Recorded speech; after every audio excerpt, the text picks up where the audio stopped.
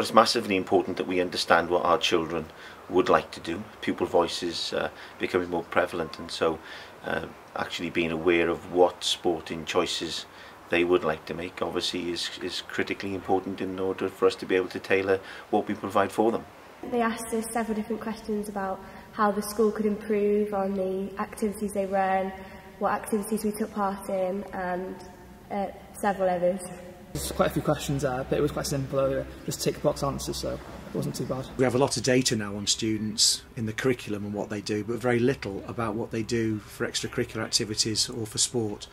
So it gave us an opportunity to get data on what they did and what their feelings were. It was anonymous, so it was easy to collect the data. And I do think that it's highly important that all pupils in school, for all sorts of reasons, but especially in sport, are consulted, and that it gives us very useful information so that then we can continue to improve.